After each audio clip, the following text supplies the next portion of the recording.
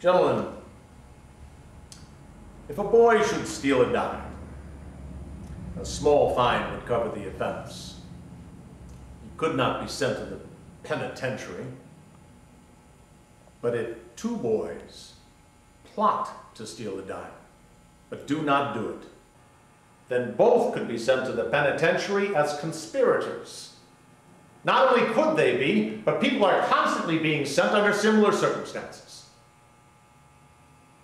Gentlemen, this case will count much for liberty or against liberty. Conspiracy since the days of tyranny in England down to the days when the railroads used it as a club has been the favorite weapon of every tyrant. It is the effort to punish the crime of thought.